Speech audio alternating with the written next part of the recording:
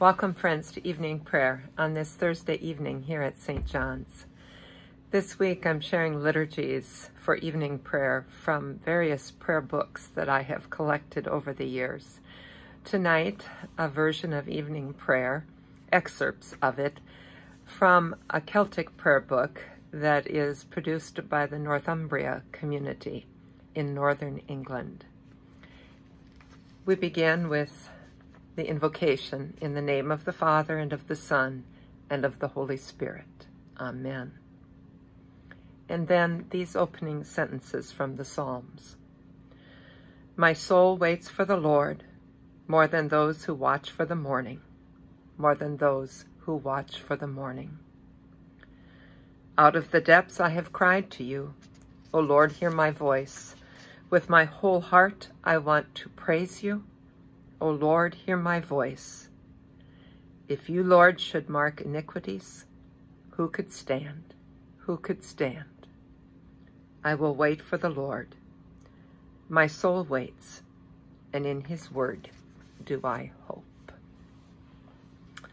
Then there is what is called an expression of faith, and I'll just read a bit of it. It's like a creed, in a sense. Lord, you have always given bread for the coming day, and though I am poor, today I believe. Lord, you have always given peace for the coming day, and though of anxious heart, today I believe. Lord, you have always kept me safe in trials, and now, tried as I am, today I believe.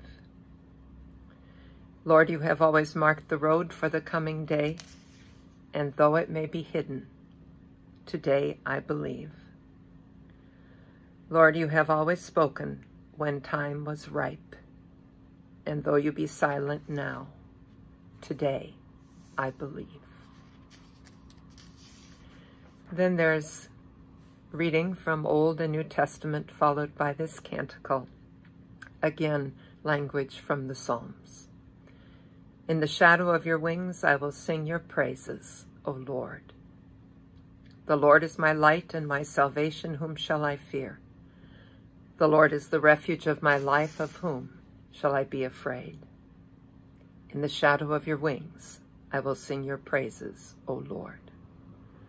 One thing I ask of the Lord, one thing I seek, to dwell in the presence of my God, to gaze on your holy place.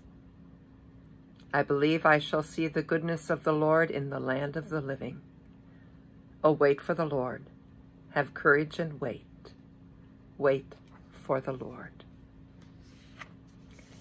And the service ends with this blessing.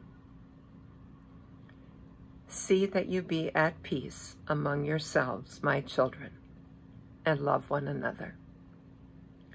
Follow the example of the wise and the good, and God will comfort you and help you, both in this world and in the world which is to come.